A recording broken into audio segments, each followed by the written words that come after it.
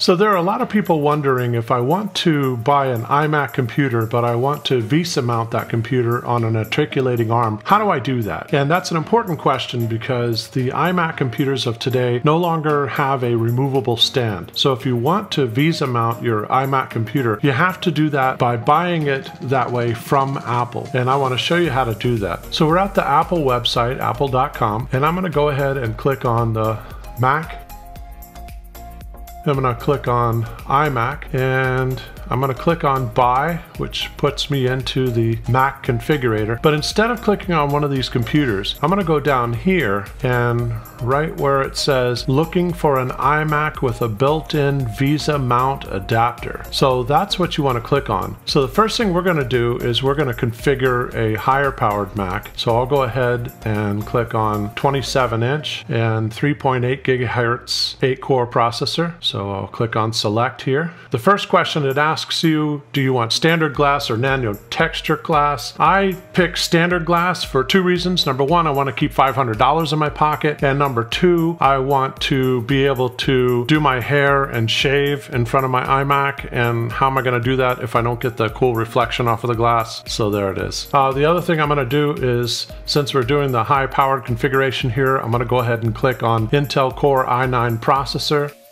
And that's what I have in mind. For memory, I'm going to do the base configuration because we're going to get our memory somewhere else. One of the advantages of buying an iMac computer is that they actually have a door. There's a button where you can pop open the door and it just pops open the door and the memory just comes out on a tray. It's the easiest thing in the world to replace. You can get memory from OWC, which is Otherworld Computing. They have a great reputation for memory. There are other places that you can get memory, maybe a little bit cheaper, probably 10% cheaper, but OWC has a fantastic reputation and they have a great tech support department and they stand behind their product, and if you ever have any problem with the memory, they'll get you fixed up. Let's go down here. The graphics card is probably okay just the way it is. The graphics card that comes with the computer is a Radeon Pro 5500 XT with 8 gigabytes of GDDR6 memory, and that's enough for just about anything you want to do, even if you want to use Final Cut Pro. If you're going to do something like multicam 4K or something like that, maybe you want to jump to the 5700 or the 57XT, and I'll leave that up to you. I did the upgrade for mine. For storage, I'm going to recommend that you jump up a little bit to the 1 terabyte SSD storage for two reasons. Number one, 512 gigabytes might not be enough because you're going to be loading sound libraries and things like that, and that's a lot more space that you're going to need on your computer than the average person. On the other hand, if you need additional space, you're going to do that using your Thunderbolt 3 connection, and you're going to do that using an external drive, which is going to be a lot cheaper than buying it this way. Here, for instance, 4 terabytes is $1,000, and there's probably cheaper ways to get that. And because of the Thunderbolt 3 connection, you can get really fast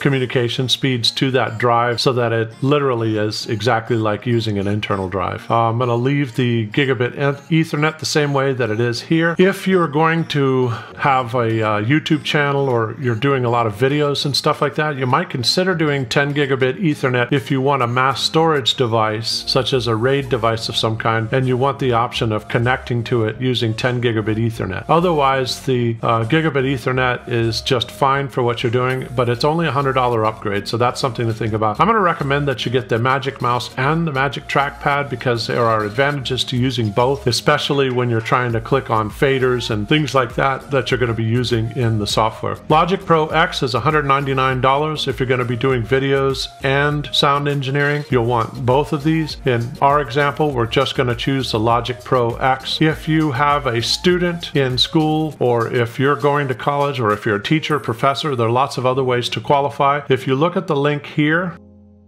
it says Shop for College. You would click on that, and that would give you the option to buy something called Pro Apps Bundle for $199, which will give you Final Cut Pro X as well as Logic Pro X, as well as compressor and motion. So you get an awful lot for your money. So that's another way to go. But the way that we have this computer configured, it's only $3,267.99 plus tax. That will give you a computer that literally is more powerful than the entry-level iMac Pro, which starts starts at $5,000. So it's actually a really great deal. And you're getting this with the VESA mount. So let's take a look at what the VESA mount looks like. They have a gallery here. So from the front, the computer looks the same. If we look at it from the side, they have a drawing here. And by the drawing, they're implying that they're not giving you the articulating arm. They're just giving you the mount. Here you can see the side view of the mount. Here's another view of the mount. And here you can see the mount full on. This is how the computer comes. There is no stand at all with the computer. The good news is you get a lot of different types of output here. And of course you have Thunderbolt 3, so you can get a breakout box if you need anything else. And Thunderbolt 3 is very easy to daisy chain because it has such a wide bandwidth. Now let's try something else. I'm gonna go start all over again here. I'm gonna go to Apple.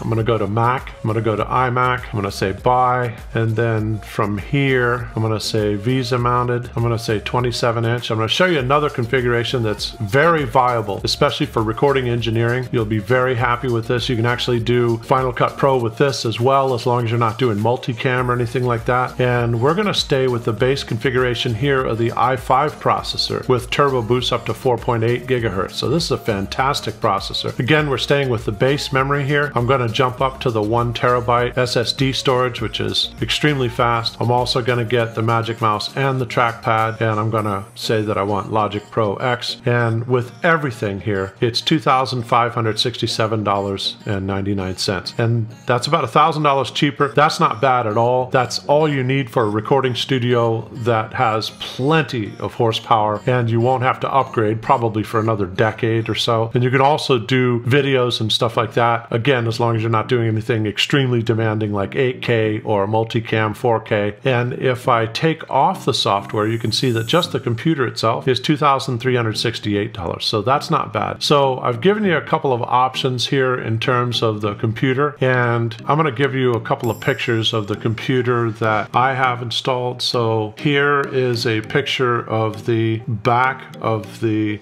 VESA mounted iMac that I have, so you can see what that looks like. And here is a picture of the iMac that's mounted. You can see that there's no stand, nothing attaching it to the desk. The desk is clear. And you can also see the mounted second monitor as well, which is a 4K monitor. That's all I have for this video. Remember to like and subscribe. I hope you enjoyed the video, and thanks for stopping by.